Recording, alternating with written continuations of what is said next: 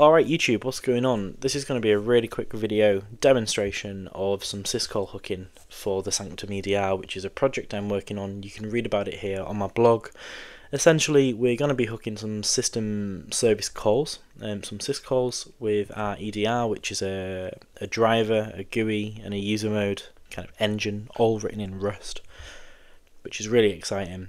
And I just want to demo the sort of Syscall hooking. So the first thing we've got here is a very small program called Malware. This is literally going to be called Malware.exe, and it takes a PID, so a process ID, and it's going to try and open that process. It's going to get a handle to it. Now, the EDR, as you can see here, is running. So the driver is running in the kernel of our operating system. We also have this user mode engine over here, which is just the kind of glue between the GUI, the driver, and all the data and all the decision making that we want to do. So what's going to happen when Malware.exe launches? The driver is going to tell the engine, which is here, there's a new process started, and the engine is basically filtering on all of these processes at the moment, looking for one called Malware.exe. When it spots malware, it's going to do a couple of things. The first thing that we're going to do is we're going to inject our EDR DLL into Malware.exe, and this is going to go ahead and create a new thread when the process attaches. And what this thread is going to do is it's going to enumerate all of the threads in the target process. So in this Malware.exe, we're going to get all of the threads except for the current thread that's executing, because we don't want to lock ourselves out. Once we have all of those threads, we're going to suspend them, so we're not going to let the process do anything until we resume the threads down here. So once we've suspended those threads, we're going to resolve some stub addresses, so you can read about that on my blog. I'm not going to explain it in this demo. And then what we're going to go and do is patch NTDLL, so we're going to patch ZW open process, and we're going to overwrite that stub, which is essentially going to look like this. So we're going to overwrite this with a jump instruction to our EDR DLL that's in memory. If that makes sense. If it doesn't, go look at the blog. Hopefully it'll make sense then. So once we've overwritten that, because Malware.exe, once the thread is resumed from the DLL, so resume all threads will then allow execution to continue. So what's going to happen is we're going to try and open the process. So we're going to open a target process. In this case, we're just going to target Notepad, just because it's nice and easy, and we'll print the result out of this request. Now, if all goes well, we should have a handle, because all that our callback routine does. So this is our callback routine. This is where the this is essentially where we're going to jump to from the syscall that gets made when we call open process. It's going to jump to our own implementation of open process. So for now, all we do is basically exactly the same as open process syscall does here. So move RCX into R10, move Hex26 into EAX. We can forget about these and we just make a syscall. Ret will be kind of implied when this function cleans itself up. We'll also that'll also sort of take away from the stack and clean this function up.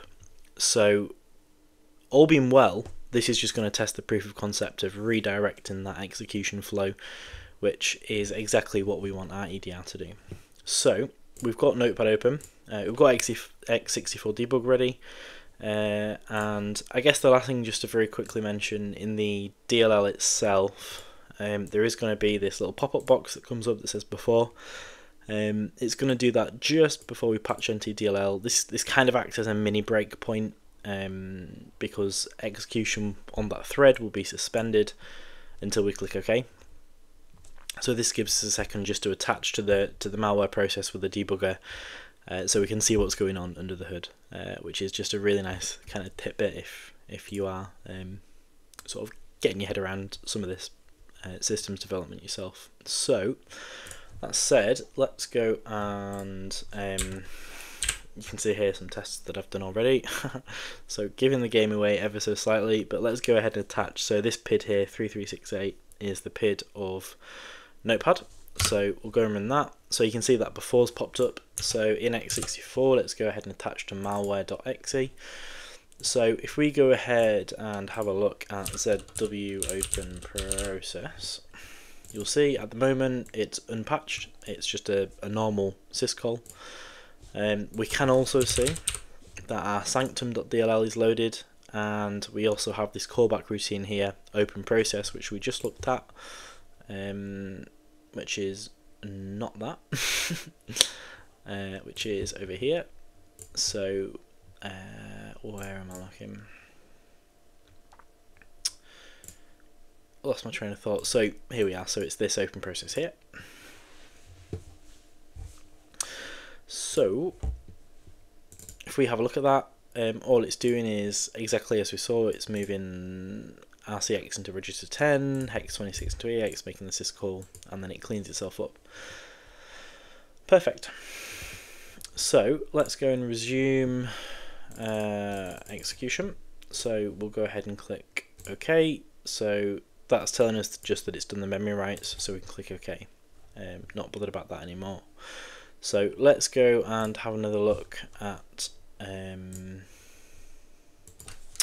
NTDLL. Where's that not working? And we're going to go and look at ZW Open Process.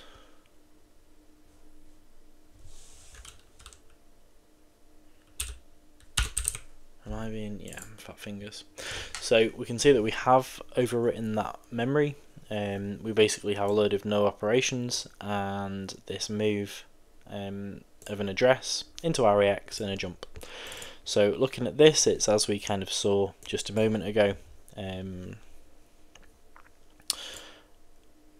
I mean, that's kind of self-explanatory really. So go ahead and have a look in the terminal, and we can see that the open process result was okay, and we have a handle. Now this means that the syscall executed as expected, and that's basically kind of that.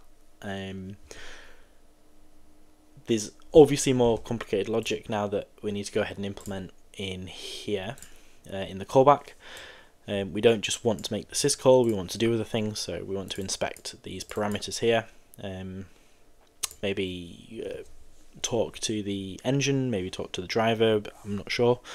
That's going to take a little bit of care. Check back later, hopefully that was something enjoyable, and I'll catch you later.